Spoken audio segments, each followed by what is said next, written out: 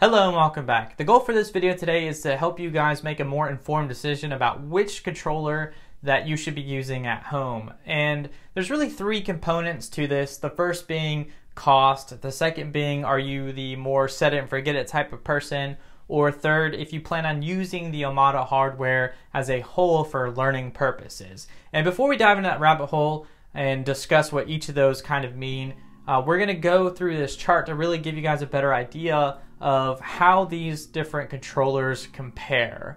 And so looking at this chart, we basically have two overarching options to choose from. We have our on-site controllers and we have our cloud-based controller. Underneath the on-site controllers, we have a software controller and a dedicated hardware controller that we can choose from. And we're really going to focus on the software controller and hardware controller for home use because I think that's what makes most sense for this TP-Link Omada hardware for us and in this video. And so we really have a couple of use cases where that might interest you when trying to decide between the software controller or hardware controller. And that's, if you want to have a 100% air-gapped environment, what does that mean? Well, if you could imagine your home just absolutely not being connected to the internet at all. So that way your network and all your systems can't be hacked or have any security vulnerabilities, at least not remote ones, through the internet. And so that's one type of use case that you might be interested in. Of course, both of these are meant to run on site, which is really beneficial for you because you can always have control of it when you're there locally. And if you do need remote access, you could, of course, host your own VPN, either using the Omada routers or using your own VPN virtual machine or container, whichever it may be. Now, we're not really going to touch the network scale because this really applies to businesses, but do know that the software controller and hardware controller are really geared towards smaller businesses, medium-sized maybe, and potentially even somewhat larger businesses, but not quite, international scale businesses. Now, the number of connected devices is interesting because for the software controller, it's really hardware dependent on how many devices you can control. Because not all hardware is built the same and there's so many options, you can potentially control an unlimited number of devices.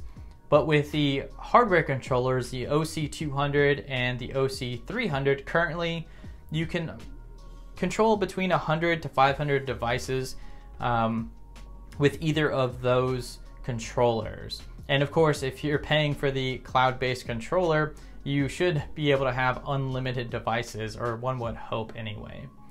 All of these are cloud accessible, which is cool. And basically that means is that if you have an internet connection to your home with the software controller and hardware controllers, you can control your network through TP-Link's cloud software, which is really neat. Now, the software controller is really cool because it can be run in a desktop environment, a container, or a virtual machine. And of course, the hardware controller is locked to a dedicated hardware device, and our cloud SDN is obviously running in a cloud application. Of course, the pricing for these, the software controller is free, which is awesome. You don't have to pay for updates, at least currently, which is also awesome. Wow, I can't speak. The hardware controller will only cost you the cost of the actual unit itself. You also don't have to pay for any software updates currently. And then for the cloud SDN, of course, there are going to be fees for the number of devices that you may have or may be using. But again, that's really for businesses, so that's not something we're really going to worry about. So now that we've got a better idea of the kind of differences between the three different types of controllers, let's talk about each of them individually in more detail. First up, we'll talk about the software controller. So this one I think is the most flexible option because you have the option of running it on your own desktop at home, whether it be Mac, Windows, and some various Linux distributions. You can install it inside of a virtual machine, so if you have your own servers, you can run it on there, or maybe inside of a container instead of like on a desktop application, which is also really cool. So that's what I mean by flexible, right? And it's also free, so that's a huge perk. And I think this is a really good option for people who want to learn new things at home. Let's say that you have no experience with virtual machines and you want to deploy this controller to a virtual machine so you can control your network. That's a really cool introduction or an easy way to get introduced to virtual machines.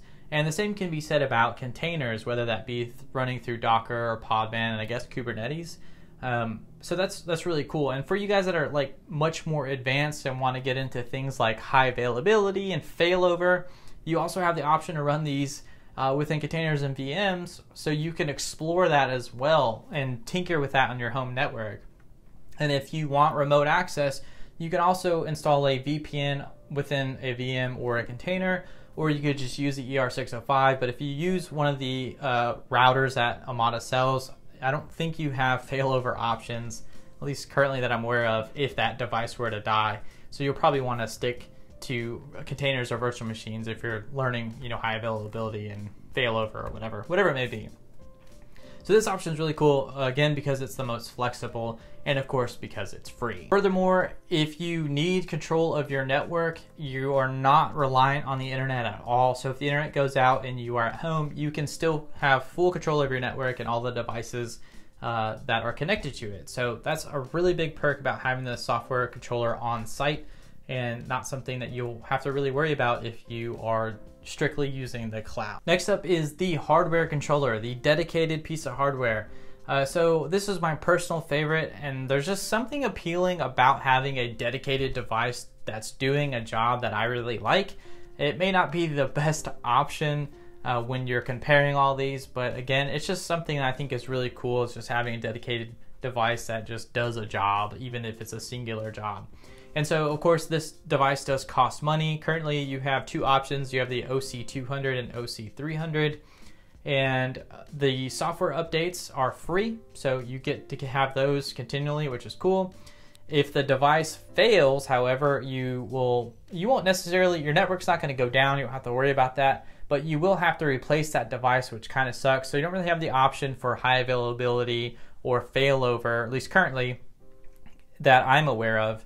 And so that's one side, or like, I guess, downgrade from the software controller, and something you maybe want to be worried about. But on the plus side, you can export your configuration and import that into a new controller that you have purchased. So that way you don't have to worry about actually losing your configuration at all. And this particular option, the hardware controllers, I think that's really for people that just want to set it and forget it, or maybe people who don't have a home lab. They just have like a small little stack of network components, and they don't really want to have these like huge towers, or, well, technically I guess you could run them on Raspberry Pis, but that's besides the point. You just want something dedicated that you want to buy from the manufacturer. It's low powered. You don't really have to think about it. It's just there. Once you get it set up, you can pretty much forget about it. And I think that's what the hardware controller is, like one big perk of the hardware controllers is. And finally, we have our cloud-based controller. So I think this is the worst option for home lab use or home users. Although if you have failover internet, so that is like if your ISP goes down and you have a second ISP, this would be pretty cool because you will always have 100% I guess uptime or connectivity to your home from the cloud. The only downside is, of course, if there's a regional outage and all of the providers' internets are down, well, then you can't control your network because you don't have an on-premise device. But that's generally not a big deal because it probably rarely happens, and most people tend to use over-the-air like LTE ISPs for their failover device or failover internet connection, and those two usually one fails and the other one is up. They're very, very rarely both down unless there's like a national emergency or a statewide emergency. But again, I don't think the cloud-based controller is really targeted for home use, so we're going to kind of gloss over this one. And so in conclusion, I think you guys have enough information now to decide which way you want to go, whether it's going to be the 100% software controller or if it's going to be the dedicated hardware controller. I'd really like to know which options you guys chose or will choose, and in the comments, so just let me know because I'm just curious. And so with all that being said, I'd like to thank each and every one of you for watching, and I will see you all next time. Peace.